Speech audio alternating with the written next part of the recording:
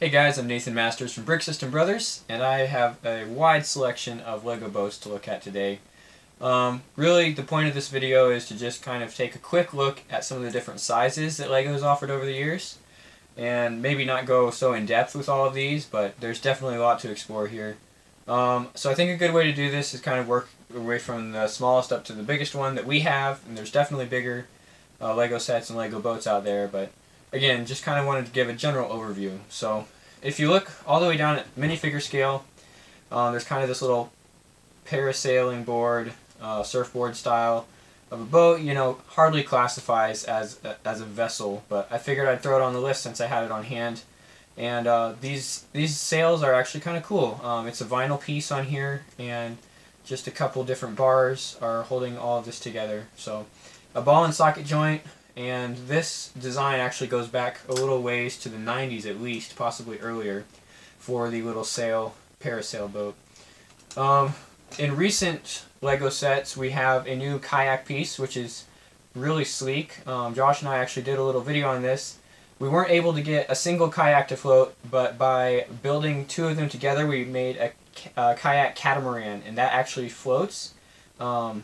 This comes so far in a small $10 set, which is a good way to get the kayak.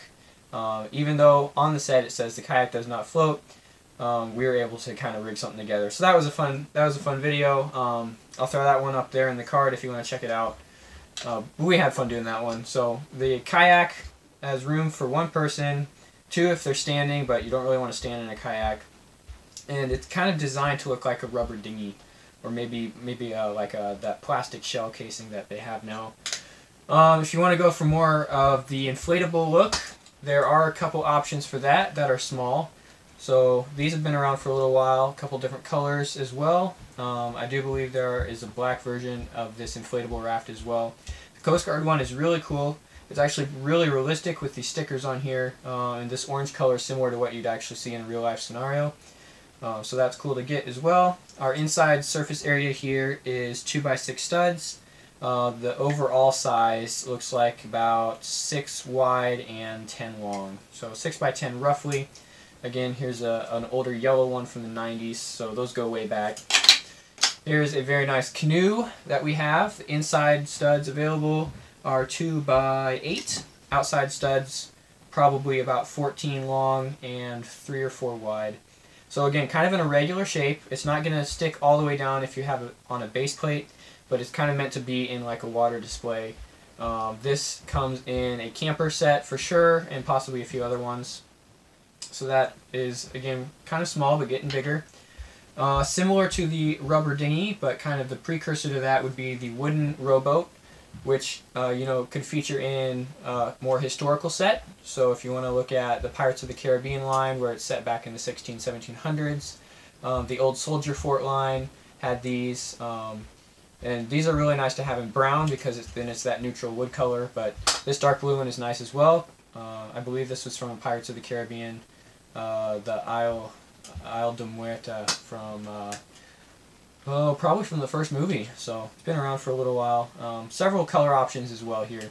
There is another intermediate rowboat size that I don't have that's a little longer and a little taller, but the sizing on this one is 4 studs wide on the inside, and then we've got 10 all the way out in the bow here.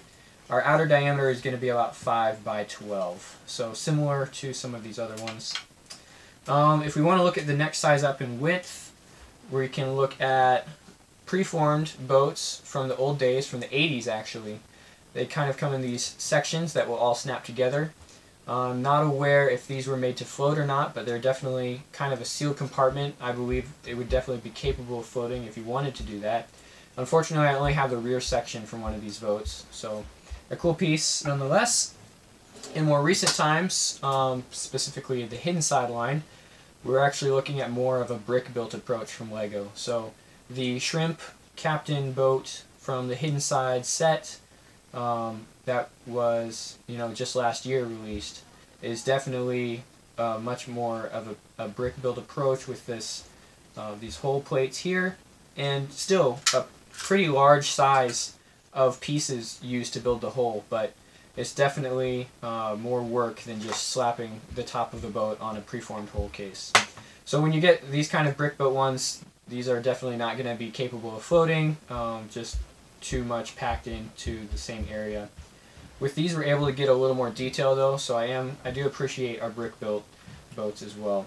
And you can get some really interesting sizes with this small shrimp trawler. So that's I think a good case to make for a brick built boat is really control over the sizing. If you want to look at a similar size but something that's a little faster in prefab, these have been around for a while, and these sizes are easy to determine. We've got these 6 by probably 14 or 16 down in the lower portion. Then there's a prow portion as well that kind of goes up out to a point. So a little bit of an irregular angle up at the top here. The other thing with these is they do separate, so if you need to get in there for some reason, or if you want to swap colors, top and bottom colors out, that is a good way to do that. The reason for this is there is now an air cavity in here, and this boat will float in the tub or the sink or the lake or wherever you want to take it. As long as you don't fill this up with like gold or rocks or something, and you just have a couple of Lego pieces building on a cabin or some benches or something, put some motors on the back. This will have no problem floating in a sink. So nice for the actual test runs in the water. A very similar piece. This is going to be a more modern counterpart. This one, probably from the 80s and 90s, is another preformed hull. A little more of an angular prow here. I think this is actually a nicer looking boat. A really similar inside depth and sizing, and then again with that angled prow, but as you can see, this actually has more curvature to it, whereas this one has kind of a compound angle approach. So I actually like this boat better, but it is not in production anymore. It hasn't been for a while. One thing with these older Lego boats, and I'm not seeing it on the new ones, is there is a location to attach a separately sold motor that you could actually power these boats and get them going around. Probably not very fast, but still a really cool idea. And I think this one is Josh's, and he was telling me there might also be some styrofoam in here for extra buoyancy. So I'm not sure if this is designed to separate out. It definitely doesn't want to pop out just on its own. I'm not going to force it. Probably is assembled and has some clicks and clamps in there that will hold that together. Okay, so back to our rubber dinghy idea is kind of the next step up with that. A little bit larger, and this is where you're going to be able to kind of build more of a structure onto the rubber dinghy, where it still has that appearance of an inflatable raft, but is going to be a little more substantial, and it could carry some more personnel as well. So our inside dimensions here are 6 by 12 on the inside, and the whole thing is 10 by probably about 16. So definitely getting a little bigger with this one. On the bottom side, these are just hollow. This is all sealed up on the bottom. I bet this thing would float. I haven't actually tried it though. One thing with these is you'll actually see a lot of stickers if these are in sets, and water and stickers don't always mix. I've actually haven't had a terrible time with stickers getting wet and coming off of Lego pieces for me, but I don't really like to leave them in the water for very long, just in case. So keep that in mind if you're going to float these. So that's kind of a good stopping point for the smaller boats and the smaller fleet over here. And there's just a range of years here. If you look way back into the 60s and 70s for Lego, they were doing exclusively brick built, and I mean it was everything at that point. It was all based on the system, 2x4s and 2x2s, and a few windows and doors and roof slopes. So anything you're going to see from that era is all brick built, and you can get good defining shapes, but when they start to get into the prefab holes and the specialty pieces, that are specifically designed for boats, is when you can really get the realism. And so you look at the range of years in Lego boat designs, and really it's the past 20-30 years that you start to get more realistic. So everything before that is really blocky, and in general that's just Lego, like not just boats, like everything was like that. Automobiles, even Lego horses. So I have another video on those too. But yeah, that's about it for the smaller boats, and there's not really a hard line where those stop and the taller ones begin, but that kind of splits the table in half, so I guess I'll go with that. I've got these two on loan from Josh. I'm pretty sure these are almost 100% complete sets. He's been working on getting these back up to 100% completion for a while. I don't know if he's going to try to hang on to them for his collection or maybe sell them off, but they are really nice looking boats, and a couple different designs going on here. So what we start to see with the larger boats is kind of two different ways that they can go, where we either have the outside shell goes all the way up past the deck, or you have an outside shell that comes up and meets a deck plate that kind of hangs over the side. And I don't know if it makes a difference in the floating capabilities of these or whether they are able to disassemble, but just kind of two different designs I've noticed. An interesting choice here to put the stickers on, as this would probably be water capable in the water. You might get a little residue on there, but probably wouldn't hurt it too bad. And again, with the structure, you know, just looking at this, it does look kind of substantial, but it's pretty lightweight. You know, there's not a lot of bricks in here, and I believe there's a styrofoam core in this one as well. So just trying to keep the weight down so that this can be as buoyant as possible. And I think it'd look pretty cool to have these, you know, coasting down along the little puddles outside the front door. Interesting thing with this one is there is no motor attachment point. So this was probably made in the transition period where they were going from the older designs where you had those slots on the bottom to the newer designs where there's really just some grooves and you know, flow lines and that kind of thing. So completely smooth on the bottom of this one. This one, however, does have that attachment point. It's just something where you could slide a motor on, and I'm not sure how those motors were, you know, able to function in the water. They're probably all sealed off really good, but this one is substantially heavier. I don't know if I'd put money on this one floating. Definitely more dense in terms of the bricks that are built into the structure here in the actual hull itself. It definitely got more weight to it. So this might be more of a boat for looks, and just looking at the color of the gray here and the sides, I think it is a couple years, 5 to 10 years older than the police boat, which is definitely designed to be floated. So yeah, kind of a comparison here. I do really like that we have these the slots up on the front in the prow where you could maybe put a string anchor down through there. Not going to fit a Lego chain through those, but this boat does have a string tow line in the back, so maybe something similar to that up front could have been for an anchor. Okay, and then it kind of diverges again in terms of the structure of larger boats. So as we move on up with the sizing, I guess I didn't talk about the dimensions here. These are 10 wide, and now we're up to like 24, 28, 30 studs long. So getting wider and longer. If we want to stay at the 10 to 12 range, we have this really narrow police boat. And again, this is the design that will pop apart. So we have this kind of air cavity and then the brick base to build your actual structure in. And you know, this is going to be the one where the hull comes up to meet the brick base. So that's similar in design to this one. Comparatively, we have an older model with the hull coming all the way up the side and an actual hollow structure in here as well, where it's going to be comparable to this design. The interesting thing with this boat is we do have this air cavity in here, which is going to help it float, and it's been designed to be exactly 12 studs wide and 24 studs long here. And Josh actually has a 6x24 plate that I believe only came in this set. It's light gray, and it's designed to have two of them forming the floor, the deck, the main deck of this boat.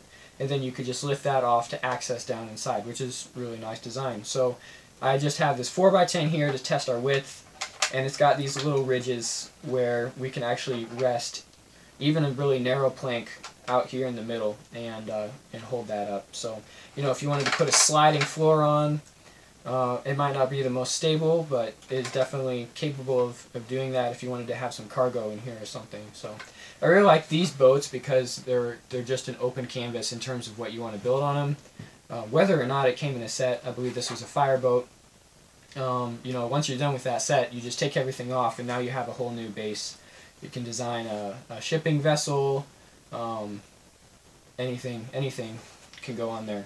So you want to put these side-by-side comparison. We've got our police small trawler, police large trawler. This one's maybe 10 years old, and then another Coast Guard and a fireboat comparison over here. And the last ones that I'm going to take a look at are the kind of a compound color, very bulky boat hull sections. So I'll start with the smaller one. This is already 8 studs interior wide, but now our wall thickness is doubled up to 2 studs on each side. So it's more of a prefab hull that you could actually make kind of a custom sizing, which is really cool with these. Unfortunately, in this smaller size, I only have the rear, the aft deck of one of these boats. But it is in this cool dark gray black color scheme. I've definitely had my eyes open for the rest of this guy. So if I can pick up the rest of the pieces for him and get this thing built to completion, that would be really cool. The way that these assemble is there are notches in the bottom where you would put the next section up to it and then put in 2x4 bricks, and that would just hold these sections together.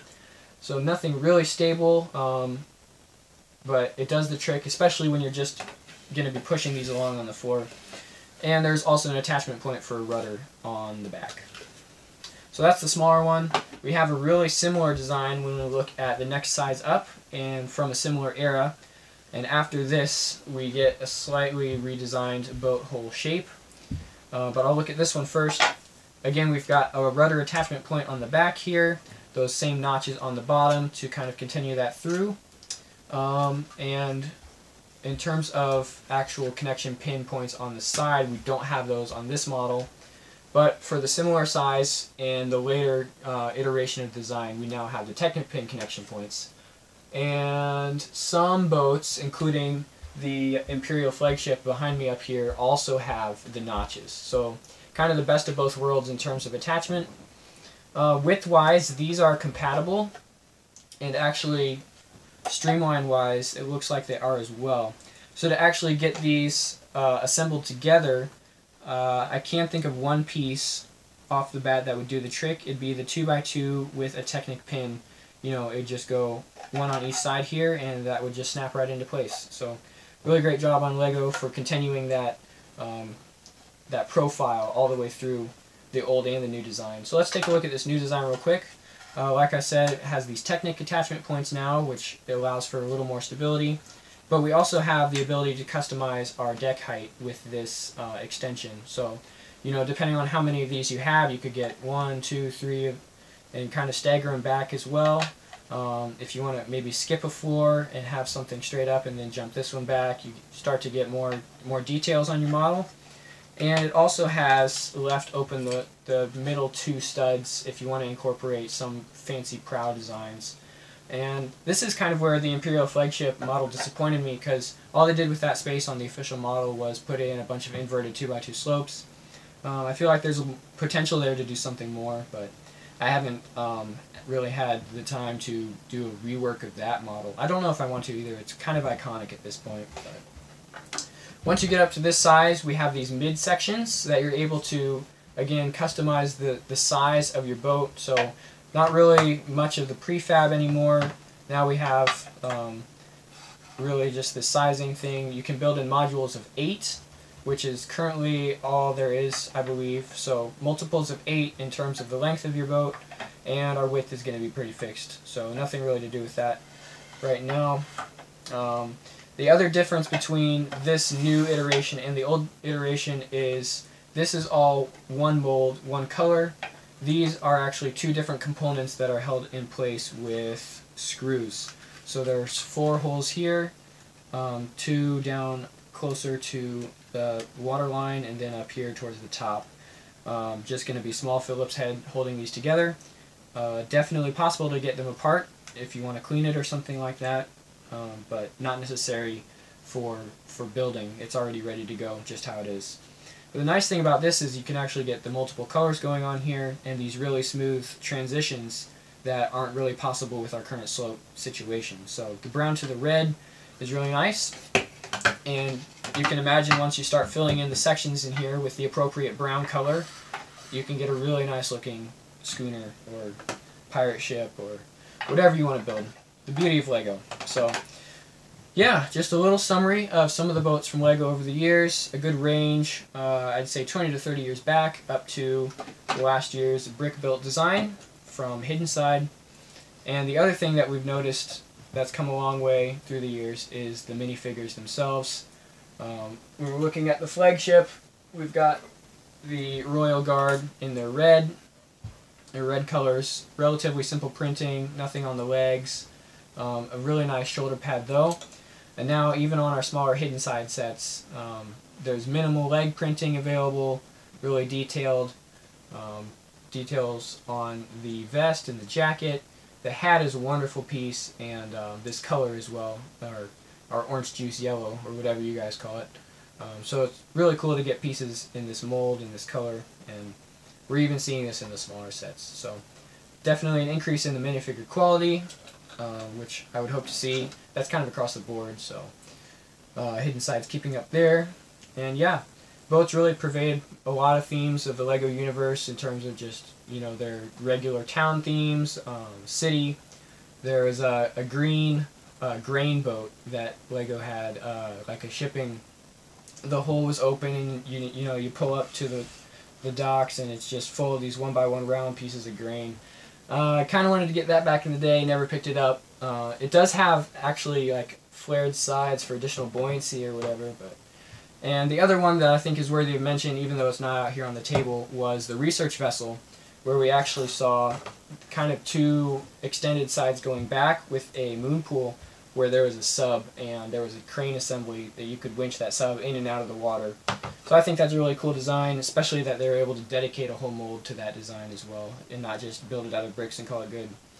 So definitely quite a range of boat designs from LEGO, and we're not just doing, you know, it's kind of funny. We started out with the brick built.